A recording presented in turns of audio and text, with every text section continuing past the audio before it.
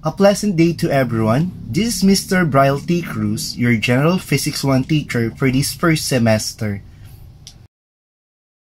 Let's begin our subject orientation for today. Again, I'm Mr. Brian T. Cruz, your General Physics 1 teacher for this semester. For anything else, I would like to welcome you to this school year 2020-2021. Due to the pandemic that we are encountering at this moment, the Department of Education have provided the most essential learning competencies in our subject. To begin with, for our first grading period, we will be discussing about measurements, followed by accuracy and precision, scalar and vector quantities. For measurements, you're going to learn here the different systems of measurement, and also you're going to learn how to convert. Next, for accuracy and precision, I know in your General Chemistry 1 you learned this topic.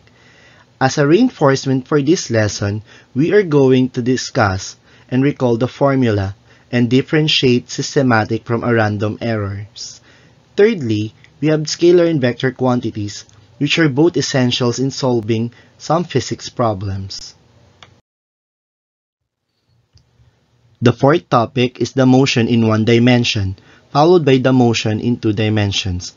For the motion in one dimension, you're going to learn here about speed, velocity, and acceleration, and how they are interrelated with one another. Also here, you're going to learn how to solve some graphical analysis. Next is in motion in two dimensions. Way back when you were in grade 9, you have learned there the different types of gravitational motions. Under that, we have the free-falling bodies and the projectile motion. Another classification of motion is the curvilinear motion, which can be deduced into two, the circular and the rotary motion, followed by the discussion of the Newton's laws of motion. How are we going to apply it into a real-life situation? As an application for the Newton's laws of motion, we are going to discuss also momentum and impulse together with collisions. We are also going to learn here in the first grading period about forces. How do object moves? If there is a contact and non-contact force. Also, you're going to learn here about work, power, and energy and how they are interacting with one another. For the second grading period, here are the topic outline. First is equilibrium, followed by the universal law of gravitation. Next is waves and its properties, then pressure. Topic number 5 for the second grading period is heat and thermodynamics.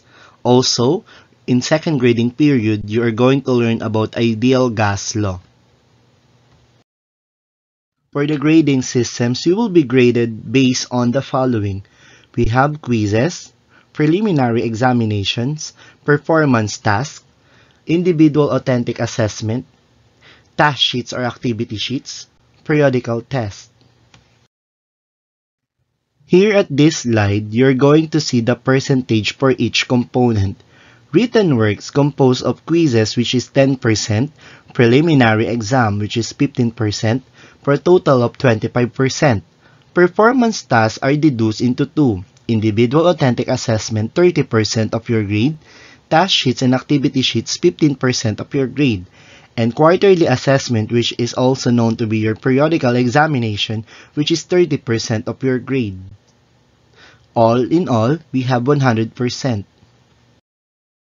For these subjects, you are required to have the following. First is scientific calculator for your computation purposes, whiteboard and marker for our solving during our Zoom meeting.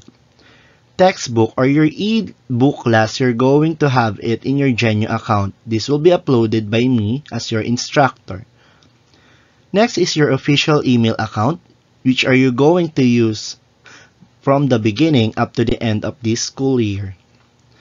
And I want you to download applications like Zoom and CamScanner. Let's proceed now to the different rules and regulations.